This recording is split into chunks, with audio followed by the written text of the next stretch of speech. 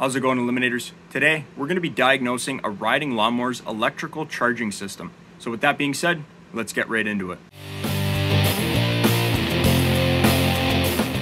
So in the shop today, I have a Troy-Bilt TB30R riding lawnmower made by MTD. So this Troy-Bilt is going to be the same as the Cub Cadet CC30 and the Columbia CR30 riding lawnmowers. Again, these are the rear engine ones that MTD produced to pretty much compete with Snapper's smaller residential riding lawnmowers. Now this came into the shop just for a basic service, so I went ahead and did oil change and oil filter, fuel filter, spark plug, air filter, scraped up the mower deck, sharpened and balanced the blade. This thing starts and runs awesome. However, my customer did mention to me that the battery doesn't seem like it's charging, and he occasionally has to charge it himself to keep it fully charged. Now this mower, just like pretty much any other riding lawnmower with a battery and an electric starter, has what's known as an alternator that will charge the battery as you run your engine. Now, an alternator on a riding lawnmower works very similar to that of a vehicle.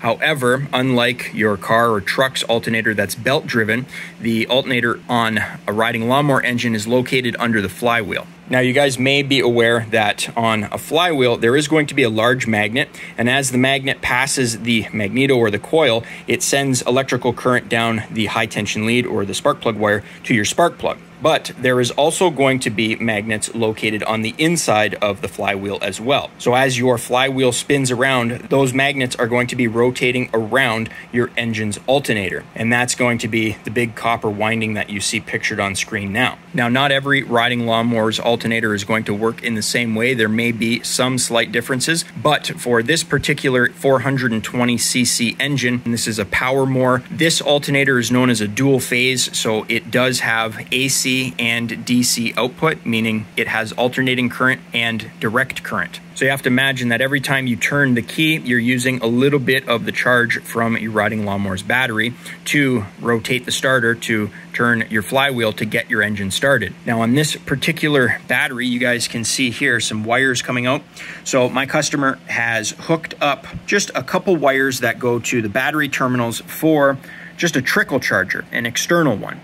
So when he's done cutting his lawn, he drives this into his shed, and his shed is powered, and he has a trickle charger sitting right there on the shelf, and he says that basically when he's done cutting, he just plugs the trickle charger into this. He doesn't have to hook it up directly to the battery because, again, these little cables go directly to the terminals, and that's how he's been charging his battery. However, I did tell him that once I finished servicing his machine, I would just have a brief look at it and do some basic tests to figure out what the issue is, and then give him an idea of how much it would be to repair it if he wants to go that route. Now, whenever you're dealing with an electrical issue or you're doing any kind of tests, you always want to start with the battery and establish what's known as a baseline.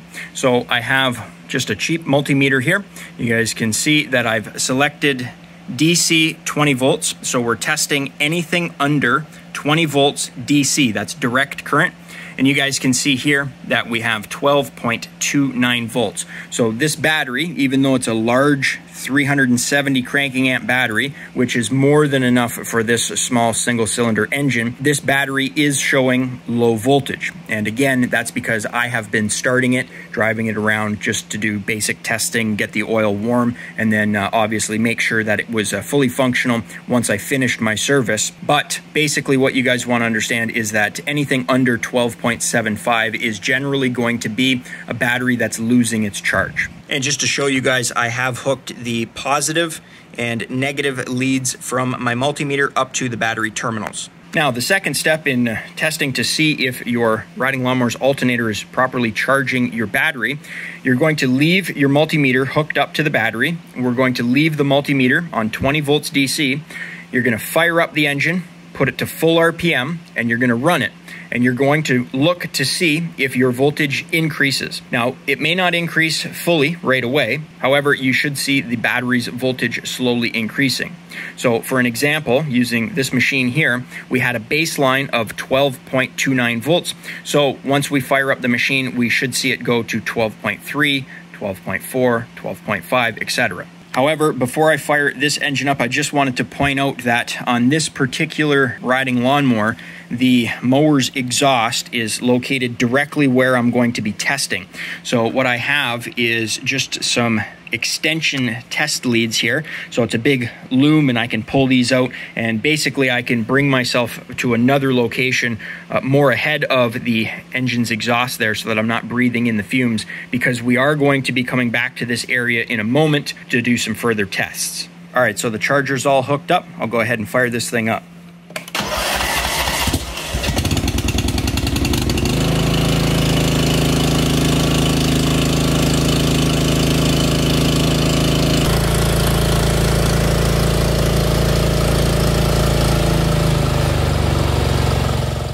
All right, so you guys saw that when I fired it up, the voltage initially dropped because, again, the starter put a load on the battery, and then the alternator was not charging the battery. You guys should have seen that go up to like 13 volts. Slowly but surely it should have raised itself. We're currently sitting at around 12.23, and it's basically just sitting there. So again, we're down from our initial baseline of 12.29 volts. All right, so my multimeter leads have been disconnected from the battery, and at this point, I'm going to be taking you guys through a very quick and simple procedure to identify whether or not we have a bad alternator or a bad voltage regulator, which is going to be that black box right there.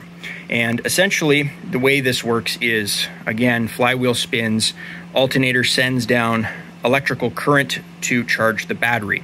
However, the voltage that the alternator creates needs to be regulated to a specific amount. And on a lot of riding lawnmowers, it could be like 14, 15, or 16 volts. Basically, it just ensures that your battery is not being overcharged. And that is the job of this right here. This is your voltage rectifier or regulator. So what we're going to be doing is coming down to the connector, and we're just going to wiggle that and unplug that right there. Now on the back of this connector, you're going to see a purple wire and a red wire. And if we roll this around, you're going to see a red wire and a white wire. Now, here's the thing. The two red wires come directly from the alternator, and then that purple wire right there goes back through your riding lawnmower's wiring harness and gets back into the battery. We've already established the baseline was 12.29 volts. It was low. Then we started the machine and let it run, and the battery was clearly not charging, and the voltage dropped to approximately 12.23 volts. So at this point, we're going to come back to our multimeter here, and once again, we're going to turn it to 20 volts DC. So we're testing direct current under 20 volts, and my red lead here, these are very nice because they have a longer tip to them, and you could back probe your connector, but for the purpose of this test, we can actually just unplug the connector itself. And what we're going to be doing is putting the probe into the purple wire. So what we're going to be doing is testing the connection between the voltage regulator's purple wire, that's the outgoing wire, back into the loom. So just to get you guys a shot here, purple wire, and then we're going to take our black lead here and I'm going to press it to the ground terminal on the battery. We have nothing, and then as soon as I touch it, we have 12.25 volts. So that means that the purple wire going from the voltage regulator to the battery is fine. So now what we can do is I'll show you how to test on the red wires. And then basically we're going to be doing an alternator test, and we're going to have to run the engine for that. So again, I might use my extension leads because, once again, the muffler's there. What we're going to be testing next is going to be the red wires. It doesn't matter which one we're testing. We're going to test both of them. So basically just pick one. And what you're going to do is either probe this end here or back probe it. So I will be testing the red wire next to the purple one. I've plugged in my red connector there. However, you'll remember that I mentioned this is a dual phase alternator. So not only does it have a DC output, but it has an AC output as well. That's going to be alternating current. So while we were testing DC for the battery and the purple wire, we are now going to be testing AC. So what you're going to want to do is come over to your multimeter, and then you're going to select AC. And on mine, you guys can see that the lowest it goes is 200, which means we're going to be testing anything under 200 volts AC for alternating current. We're now going to be testing the alternator's AC output to see if it's sending current to the voltage regulator. Now, in order to test this, we need to run the engine. And it's very important that we run this engine at high RPM at around 3,300 RPM. That will ensure that the alternator is at its highest output capacity. And for your negative lead here, you're just going to be hooking it up to a good ground source. So I'm going to be using the battery's negative post there. Okay, so I have everything set up. Now, I don't want to talk while the engine's running because obviously you won't be able to hear me too good. So what we're going to be looking at on the multimeter readout is going to be anywhere from 8.5 to 10 volts AC, and you're going to want to have that at both of the red wires that we test. So I'm going to go ahead and fire this thing up and see what we have.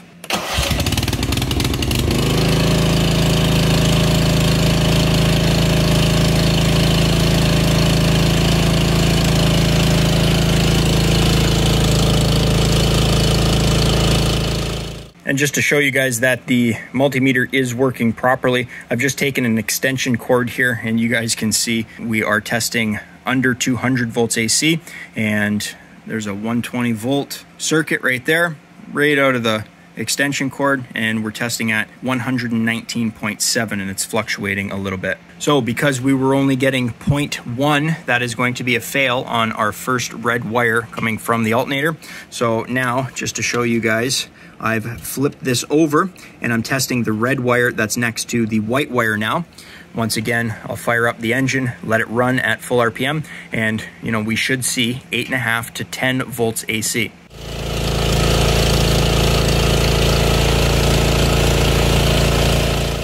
Okay, so we've tested both our red wires coming from the alternator. We've tested it at AC for alternating current, and on both tests we had 0.1. So we have well below our recommended spec of 8.5 to 10 volts AC. So don't forget to shut off your multimeter there. And now, basically we've done a process of elimination. We tested DC circuit, the purple wire going from the battery is okay to the connector there, and basically we know that the alternator is not sending current down to the voltage regulator. Now, if we had voltage, let's say 8.5 or 10 volts AC from the alternator at those red wires, and again, you know that the purple wire is good that goes into the wiring harness back to the battery, then that would have been a process of elimination, and we could have then replaced our voltage regulator. So at this point, it appears that the alternator is simply defective and not working properly. However, there could be two issues with this riding lawnmower. Now, the first one is going to be what's known as a rotor failure. Now, this is extremely rare, and what that means is it's a demagnetization of the magnets on the inside of the flywheel. So you could imagine that the flywheel's spinning around, but because the magnets are demagnetized, they are not affecting the alternator whatsoever. Now, you can test that very easily by simply taking a piece of steel and then holding it up to the magnets. And if the magnets don't attract the steel, then obviously you know that the magnets are demagnetized, at which point you can just replace the flywheel. However, if the magnets attract the steel, then that means that the magnets are fine and you have an alternator issue, in which case you can't fix it, you just have to replace it. However, with either of those two issues, whether it be a flywheel replacement or the alternator replacement itself, you're getting into a fairly expensive bill because there's quite a bit of stuff that has to be removed from the rear of the machine. Obviously, this plastic cover, but then there's also going to be the top of the engine cover. And unfortunately, they build these engines farther back in behind this piece of plastic here that it makes it a little difficult to get in and access certain bolts and screws. So the labor on this would most likely outweigh the cost of the parts. And like I said, if we had alternating current at those red wires, you know everything else is good, you simply go ahead and replace your voltage regulator, and that's just one bolt and that thing comes right off. Now, I will put part numbers up on screen. The voltage regulator, the part number, I believe, is a 951-12242. You guys can see it listed there. And then the alternator there is going to be a 951-12224. You guys can see that up on screen now. So whatever the case may be, My customer said he doesn't want to spend any more money than he has to on this machine, and he's perfectly fine with just plugging in his battery charger. Well, that's going to be it for today's video. Like I said, quick and simple test to determine whether the alternator or the voltage regulator is working properly. In this case, the alternator simply just wasn't sending alternating current down to the voltage regulator itself. And as I had mentioned, my customer doesn't really want to spend the money to repair this when he can simply plug in his external battery charger when he's done cutting the grass. But with that being said, if you guys enjoyed today's video, think about leaving me a thumbs up. You know, it really helps me out. You can click here to subscribe and click over here to watch one of my previous videos. I upload every single week, so be sure to stop on by next week. Check the channel out for new content. And as always, guys, thanks for watching.